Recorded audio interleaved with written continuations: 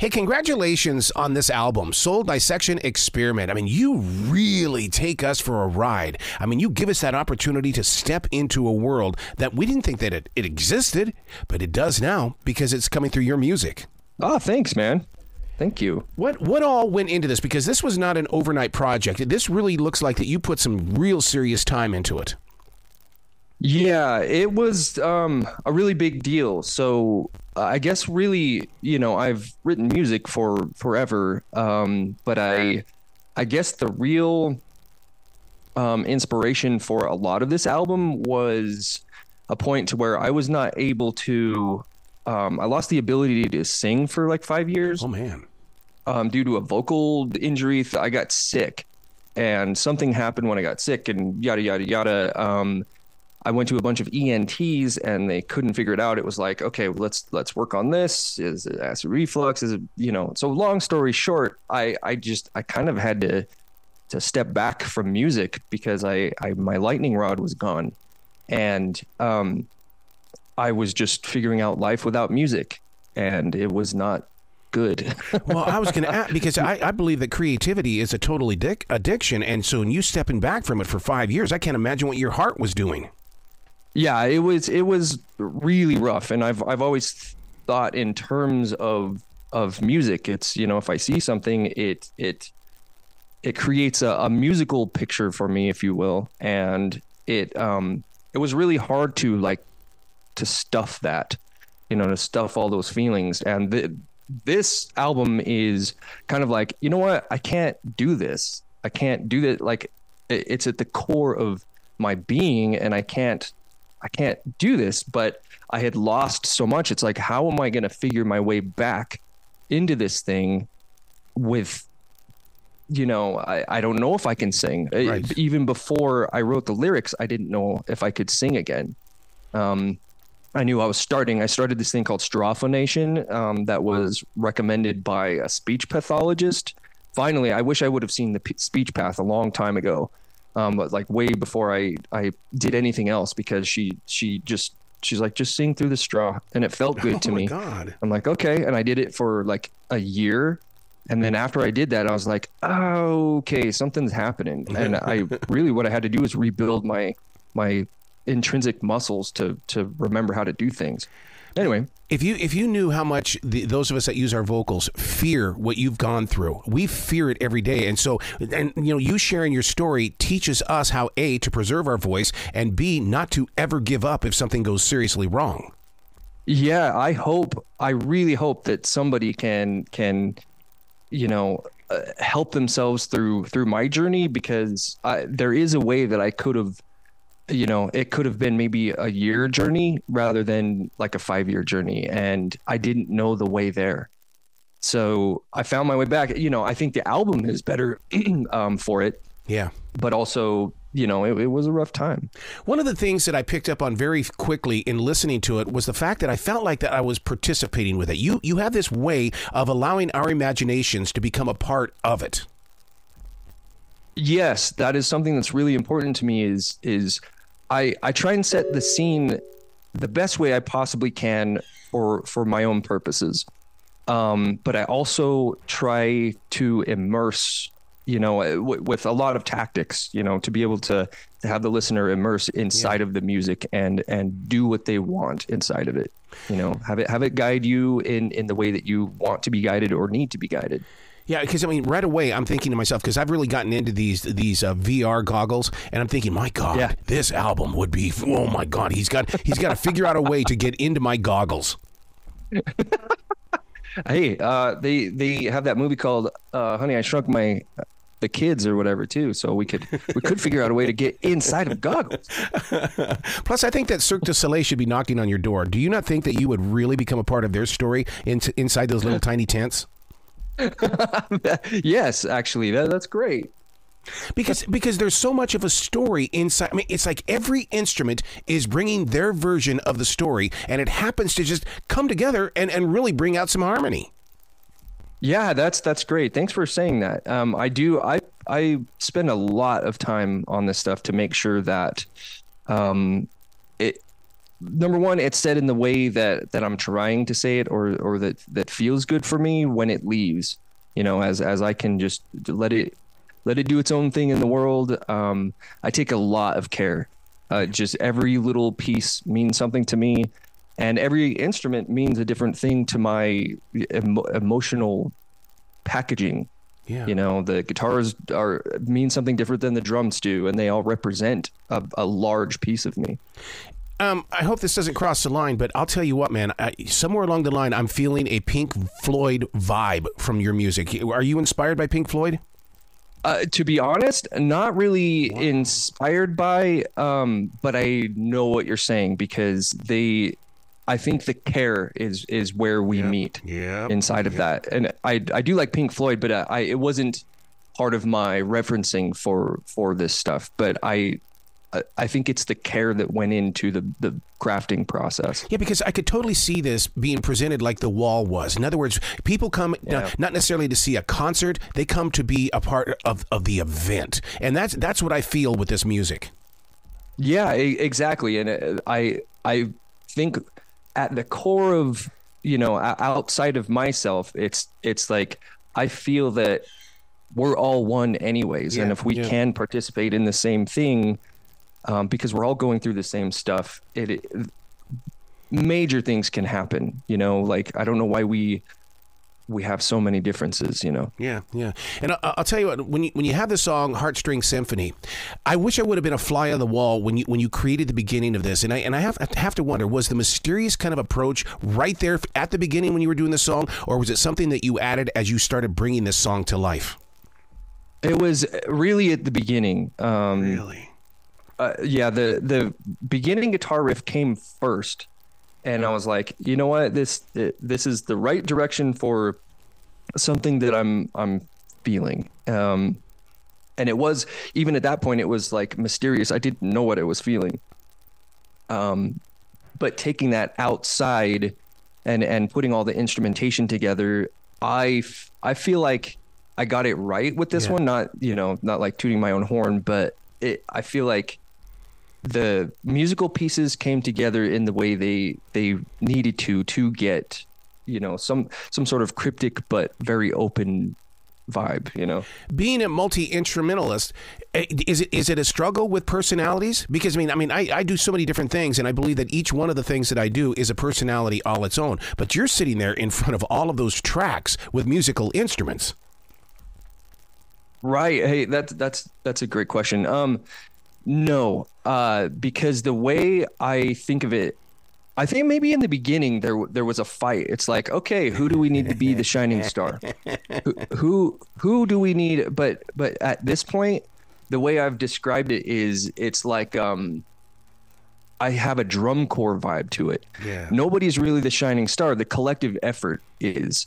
So it's like, I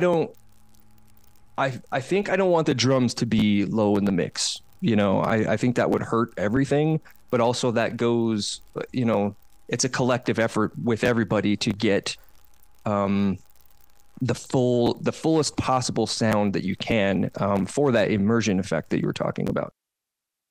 I love your mantra. We truly are never who we were yesterday. I love that, because I'm a person that believes in being in the present, and more listeners need to understand where that mantra comes from and how they can exercise it. I agree. That was something that I hold that very close to my heart, is to, don't let the past eat at you, and don't let the future eat at you as well, because right now you have the opportunity to do something that you can't in the past or in the future. You can only work on it now. How do you deal with that, though, on a daily basis? Do you meditate, or what's going on? Because there's so much going around us at all times, and because we are creative, we're a magnet, man. We pick up on everything. I agree, and I think creatives have struggled with this a little more than I can't really even say that, but I think creative people have a high antenna. Rick Rubin said it really well in his last book. I don't know if you read that, but it was, I've never been spoken to in such a way. I'm like, this person is finally speaking a language that I have not been able to put into English. I've not been able to put it in any language that anybody can understand. And then I went through Rick's book and I was like, you know what? That's he's if anyone wants to know about me, read Rick's book. There you go.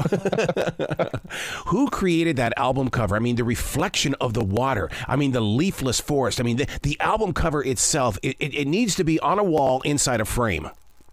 I really liked this. So the concept, I came up with the concept with a friend. His name's Brian. He works, he owns this business called The Factory. It's called Creatives now. But he's just been a graphic artist that I've admired. And he was a singer in a band that I played guitar for a little while too. But he's just amazing. And I'm like, hey man, can you do this thing? It's like, I wanted him to come up with the concept. He's like, but you put so much into the music. Let's go where you want to go with this. And he just did amazing with all the reflective elements. And, you know, we did have a refining process to it, but he makes it really easy.